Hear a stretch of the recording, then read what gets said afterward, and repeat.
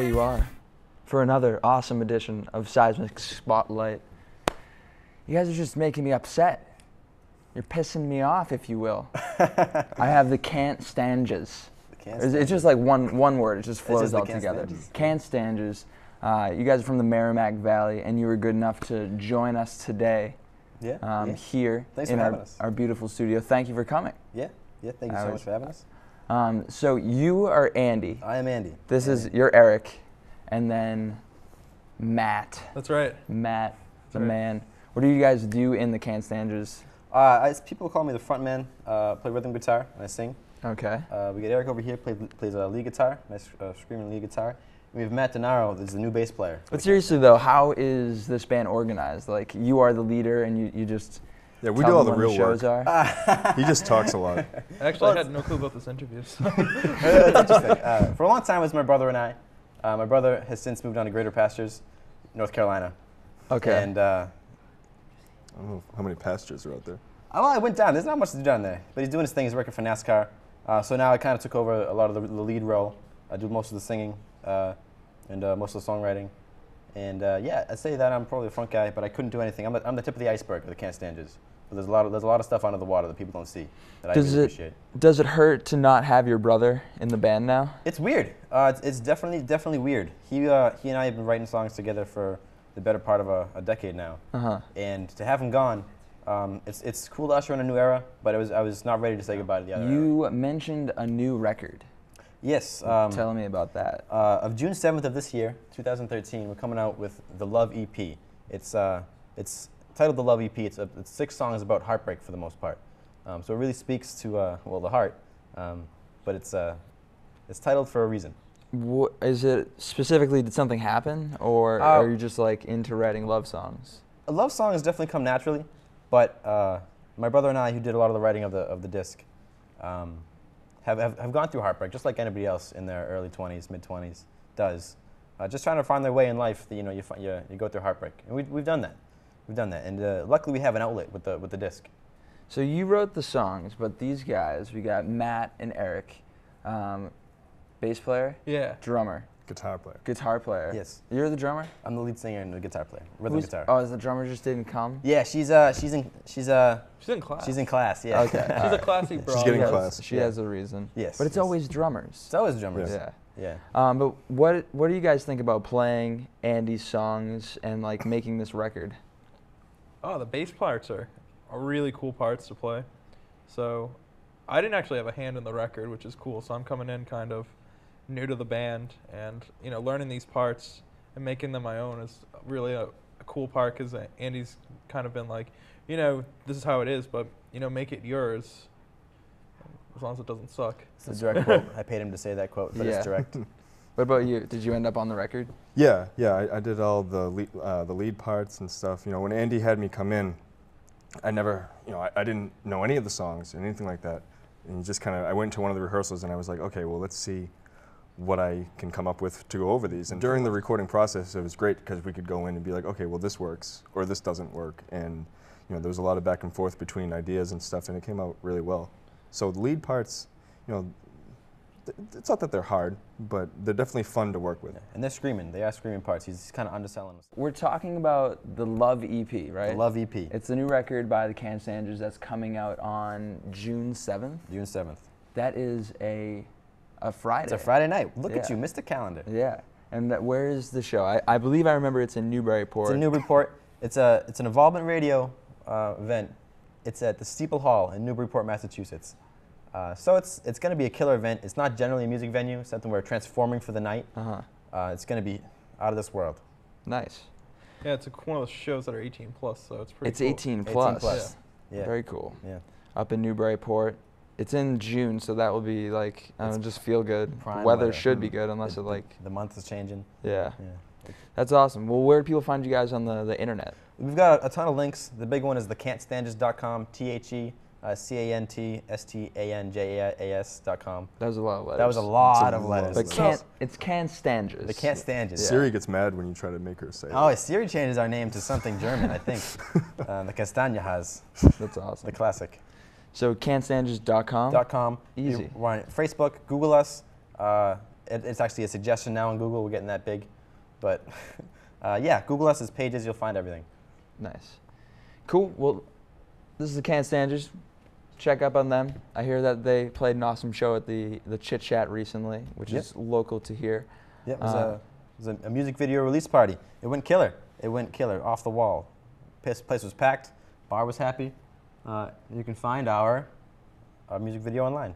Thank you. What was the name of the song? It was Strange Life. Strange Life. Strange Cool. Life. On YouTube, all that good stuff.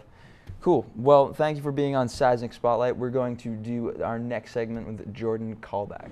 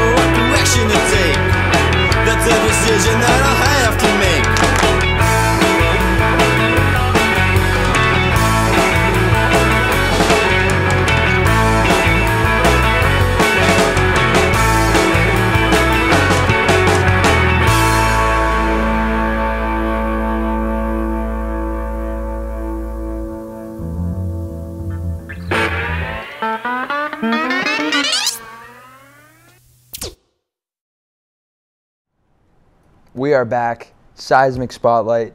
That was Strange Life by the Cantstanjas. They are awesome. I am DAve Crespo.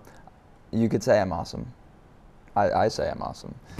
We've got Jordan Kaulback. He is, in fact, awesome. Thank you for coming down and hanging out with us. When I say come down, I say that because you are from Maine. Correct. We're currently in Massachusetts. That Yes. means you're in a different state. Whoa. Most of the time. Yeah.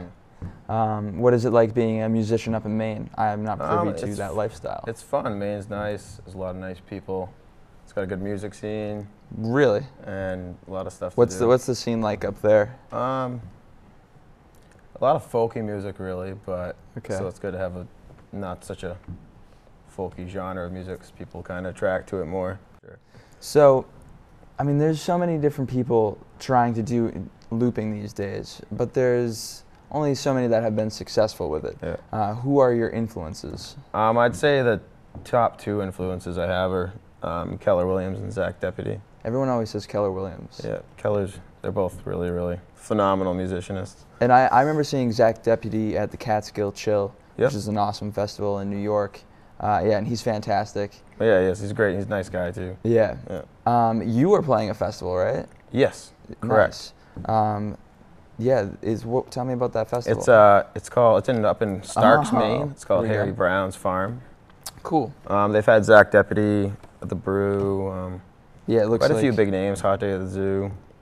But it's a nice family-oriented fest, and all kids welcome. When are you playing in the festival? The first fest I'll be playing early Saturday morning at 3, and then 1 p.m. on Saturday.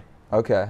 Yeah. Not 1 a.m. No. So the 1 p.m. is pretty formidable. Yeah. That's a set that like people could actually make it out to. Yeah, definitely. But The late nights are a little. 3. What would you say? 3 a.m. 3 a.m. Yeah. They like these days they say that those are like really good sets on the festival stages Mm-hmm. because like everyone's kind of just still out there partying. Yeah. But I think people forget that Jimi Hendrix played at 6 a.m. at Woodstock. Right. And that's like one of the most important sets in all of history. Absolutely. And it was at 6 a.m. So it doesn't matter what time you play at. Right. Just the fact that you're playing this The fact that sweet you're there. festival. Yeah, it's just cool to be there. Sure. Yeah. What about your songwriting? How's your process? I'd say most of them come by sitting down by the lake that I grew up on and starting to write a song there. What's the lake's But name? a lot of them are inspired by falling in love, of course, Uh-huh. or Bear Pond. Beer Pond? Bear Bear Pond. Oh, man.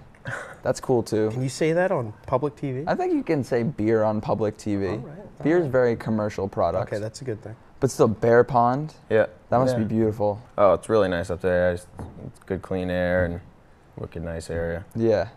I don't know if you take it for granted or not, but like, just being, I remember when I would like go on vacation and write songs, it would be so much easier to do that just because it's just like, nothing around you.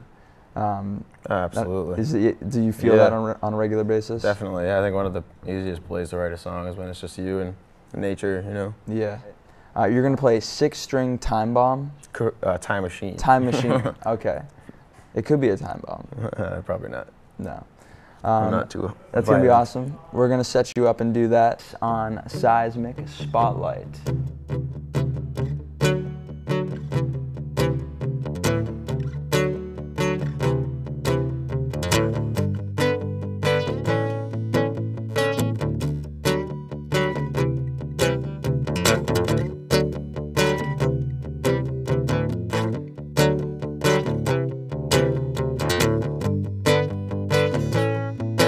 As I see you walk by,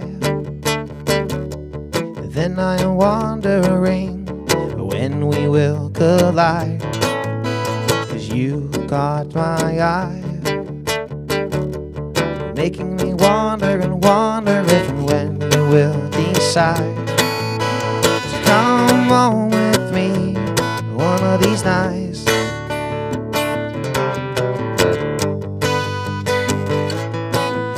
We are drenched in the rain, and it's unusual just how dry it seems. 'Cause I cannot complain, 'cause she was so beautiful and she took away my pain. And I'm still wondering if I will see her today. But I guess I'll take a ride on my 6-string time machine, just to see her one last time.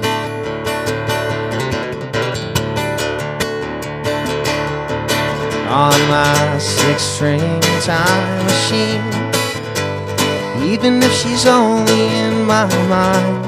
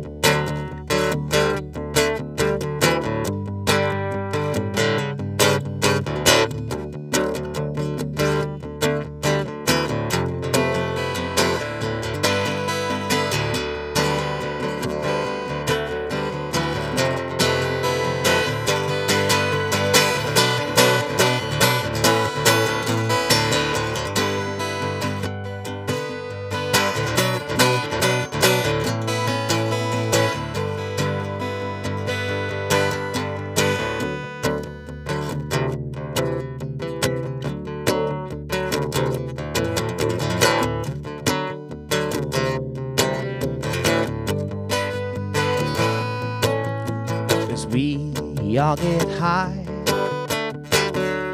when we are listening to rhythms and melodies collide. And I have tried to forget confusions that seem to settle in my mind. And I'm still wondering if I will see her tonight. Guess I'll take a ride on a 6-string time machine. Whether if it's yours or it's mine.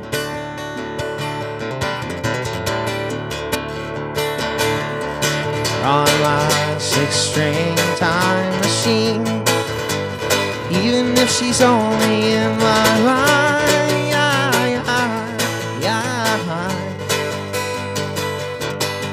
In my mind.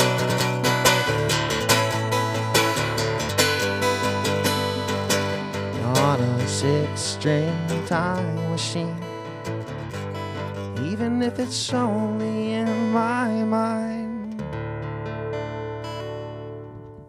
That was awesome. Jordan, thank you.